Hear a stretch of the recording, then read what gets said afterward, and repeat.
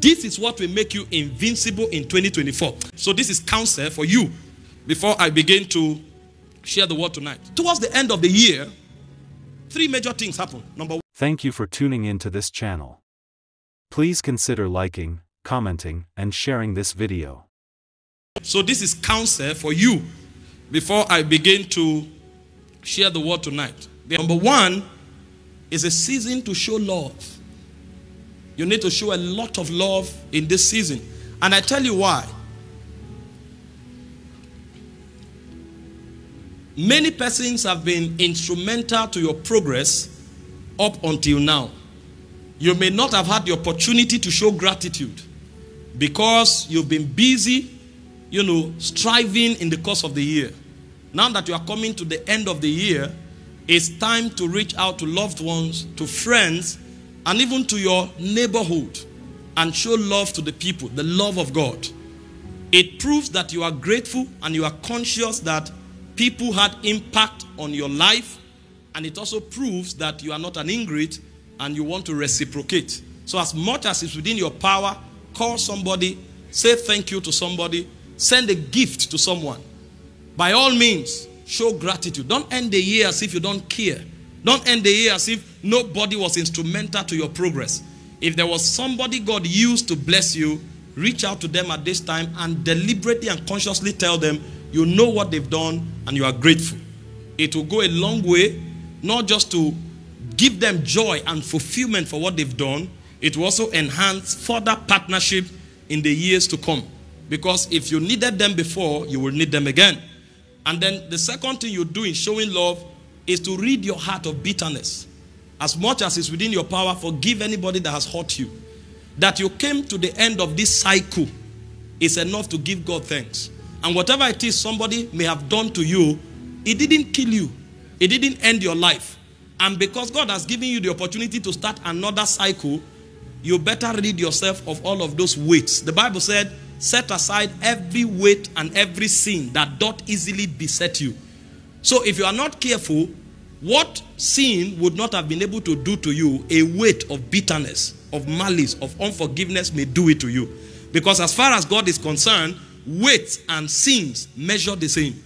And so you may not be fornicating, you may not be stealing, you may not be lying, but that malice, that bitterness can cause more harm to you than outrightly walking in sin. The demons that can hurt you because you are walking in sin can also hurt you because you are walking in unforgiveness. And so you don't want to start a new cycle with weights and burdens that are not necessary. So anybody that has hurt you, get rid of it. Aside the fact that it will heal you, it will also facilitate your relationship with God. Jesus was speaking, he said, if you are coming to an altar with an offering and you remember that your brother has an ought against you, he said, leave that offering. Because what you are doing with God can become a ritual, a lifeless and powerless ritual. If you are holding somebody in your heart, he said, forget that offering. Go and make peace with that person. Then come back. So God is mindful of your offerings and your relationship. But if you don't have a good relationship with your brother and sister that you see, your relationship with God is hypocrisy. And so for your own mental health and for your relationship with God, as much as is within your power, rid yourself of weights. And trust me, this is a new cycle. You need to hear God for direction. You need to hear God for strategic operations next year. If anything affects your relationship with God, it may hinder, hamper, or affect, impede your possibilities for 2024. And you don't want any of that. So walk in love in this season as you will always do, so that your mental health is guaranteed and then your relationship with God is also fostered. The second thing you will commit yourself to doing is soul winning. And this is a very strategic time. And I tell you why. Towards the end of the year, three major things happen. Number one is festivity. Because of the festivity of the time, many persons will discover that their fervency for God will begin to deplete and go down. And I'm saying that because our word today defines festivity and express festivity and celebration through lewdness, through immoral practices, through whoredom and all kinds of iniquitous life. And so many persons are going to be exposed to all forms of sin and iniquity that will weaken them. And many other people who don't know God will plunge more into darkness. Because of that, it affords you a strategic opportunity to win more souls, because it creates a harvest ground. People who were hid, who were not given to much activities, as it were, will be drawn out because of the energy of the season. And because they are drawn out, every hunter must become very sharp in using his weapon. And so you must become very conscious about soul winning, because many will be given to iniquity in this season. The love of many will wax cold in this season. And those who are already in sin will give themselves more to it in this season, because festivity opens up that gate. Number two, the reason you have to be very deliberate about soul winning is because towards the end of the year, demonic activities are heightened. Demons are strategic. They know that when people are celebrating, their spiritual guard will be low. And they know that this period of time, people make a lot of decisions. And so if they are able to affect their decisions now, they will take over their year. And so they are active at this time. And because demons are active, we can't relax. We must also become very aggressive about soul winning, both in the place of prayer, in the place of going out to win souls, and in the place of giving for evangelism. So if you are in a church or you are connected to people who are giving for soul winning or giving out to soul winning, make sure you pray with them. Make sure you give to them. Make sure you are part of it. And yourself must go out to win souls. Because this season, a lot of demonic activities are going on to win over people as against the next calendar and the next season. And in case you are in a territory where people are not actively involved in soul winning, you create it.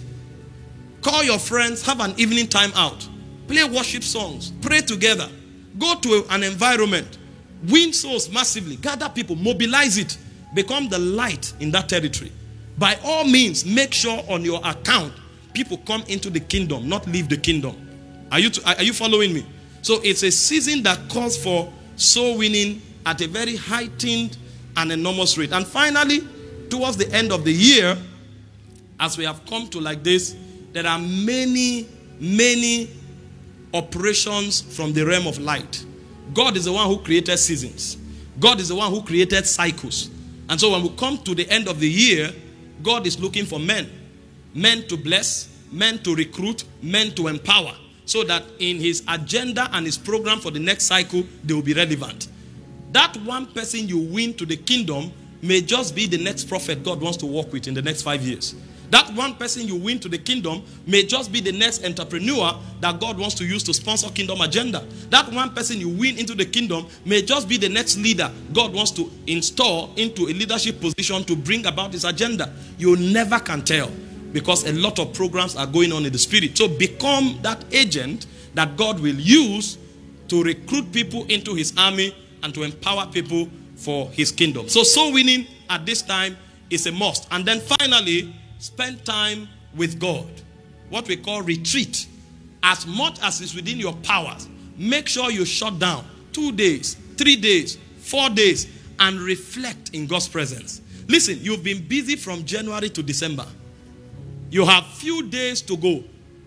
If what you want to achieve, you have not achieved till now, the remaining days won't kill you.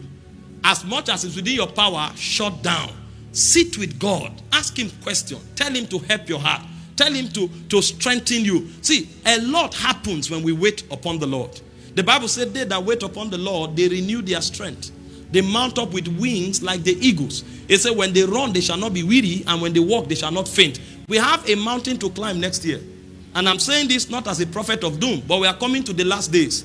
And so the more we approach the ends of the age, the more darkness will be upon the earth. So you need higher level fortification for the days that are to come. And where you draw that strength from is from the presence. It said they go from strength to strength, every one of them in Zion that appeared before the Lord. It said times of refreshing comes from the presence of the Lord. This is why you must take time to stay with God. There are 5 major activities you must do as you retreat before the Lord. Number 1, appraise your life. Check 2023. What are the things I did wrong? What are the mistakes I made? What are the things that I should have done that I didn't do? Take out time to go through it. Listen, don't assume you will not make the mistakes you made in 2023 and 2024. You will repeat them. The only reason you will not repeat them is when you think through them. Find out why you made those mistakes and avoid them. If you assume that, oh, if I just get into 2024, I won't make the mistakes I made in 2023, you'll be joking. History will always repeat itself. Somebody said, error happens when temptation and opportunities collide. Every time you see a man fall, it's because temptation and opportunity were giving room for expression. And the only time you can abort that from happening is when you settle down. You know the things you did wrong, you know the temptations, you know the opportunities, and you begin to abort those programs. Otherwise, you will make the same mistakes. Some made financial mistakes, some made relational mistakes, and they are still going into 2024 carelessly. Don't do that. Sit down, appraise your life. Now, when you are done appraising your life and making the necessary adjustments, also be mindful to check the progresses you have made, the exploits you have made. Note them and thank God for it. When you thank God for the achievements of 2023, you are setting yourself up to achieve even much more in 2024.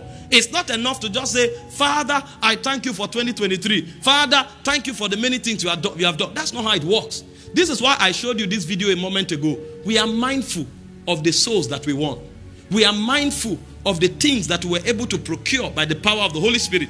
We are mindful of the miracles that God did in our midst. When you do that, you highlight them and you thank God for it. If you don't take time to retreat, these things won't come to your mind. You will just cross over to 2024, and because you went to a church and they decreed that this is your year, you will have speed, you will progress, you shouted. You may not have all of that, except as you do the underground work that you too need to do. And the second thing to do is to find out the great things God did for you, in you, and through you, and thank Him for it. The third thing you do in a retreat like this is to be sensitive until you download strategies. God is talking to people. God is showing men things. But the thing is that it's those that wait upon the Lord that He shows them things. He said in Jeremiah 33 verse 3, He said, ask of me, I will answer. And He said, I will show you great and mighty things that you know not of. That means if you don't ask, He won't answer and He will not show you. But if you ask, He will show you. So if you go and wait upon the Lord and you ask Him, what does 2024 hold for me? What will you have me do? What are the steps I must take? God will definitely give you blueprints for 2024. And that is what will make you invincible. See, make no mistakes about it. Everybody making impact is making impact deliberately. Nothing is by luck or chance. Everything is worked. And there is a protocol for working things in this kingdom. Stay with God until He reveals something to you about 2024. Stay with God until He gives you a specific instruction about 2024. Stay with God until He gives you a word about 2024. He will give us a word as a ministry, but the word He gives to you personally is what you can hold Him to. Because if it doesn't come to pass, you can bring that word to Him and say, Lord, you said this. Lord, you said this. And you will see that God will be faithful to the words that He has given to you. And then number 4, when God reveals those patterns, those blueprints to you, ask Him for grace to bet those things that He has shown you. It's one thing to see, it's another thing to bet. He said, as soon as Zion travailed, she brought forth her children. So God can show you, but you may not have the grace or the strength to travail. That's why we ask Him for grace. And He said, ask of me. He is the one that invited us to ask. And if He invited us to ask, it means He's willing to give. So when you download the pattern number 4, ask God for specific graces. And then in the areas where you saw that you struggled in 2023, ask God for graces in those areas. There are some of you who made a lot of mistakes around decisions financially. Ask God for grace to be wise in dealing with your finances. There are some of you who made terrible mistakes in your relationships. You destroyed many fruitful relationships because of the mistakes you made. Ask God for grace in dealing with people. Tell God to open your eyes and to give you favor to meet people that are significant to your destiny. And the ones that He has brought you in contact with, ask Him for the wisdom and the grace to manage it until it delivers on its purpose. Are you following? You have to be deliberate about this. And then the areas where you sense God is taking you to, ask God for grace to excel in those areas. Life is not a chance. Many people think impact influence, productivity is a function of luck and chance. It is not. 1,000 times no. You must be deliberate in asking God so that he can empower you. And then finally, trust him for mind transformation. Most of us, our limitation is not sponsored by demons. It's sponsored by our minds. We are thinking too local. I was telling the women yesterday, we had the women 1 year anniversary and dinner, yesterday. Such a glorious time. And I was telling them, I told them, everything God does is universal and global. There are few people that God gives them localized and territorial ordinations. But generically speaking, go and check your Bible.